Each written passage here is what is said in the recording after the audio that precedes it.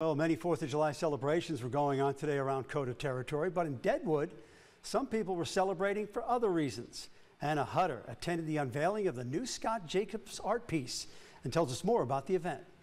Family and friends of Scott Jacobs, as well as veterans and appreciators of art, filled the Scott Jacobs Art Gallery on Main Street to be the first to see Jacobs' newest piece, Never Forget, a tribute to America's soldiers.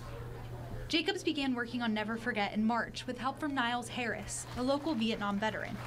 The piece includes a patch for the United States Navy, Marine Corps, Air Force, Army, and Coast Guard, and boots that belonged to another local veteran. This is a new kind of painting for Jacobs, but was something he felt he needed to create.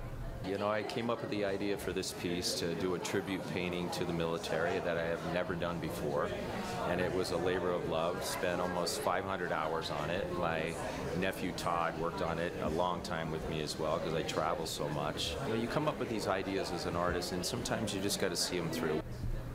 Jacobs added that his love for the country and his respect for veterans originally sparked the idea for the piece.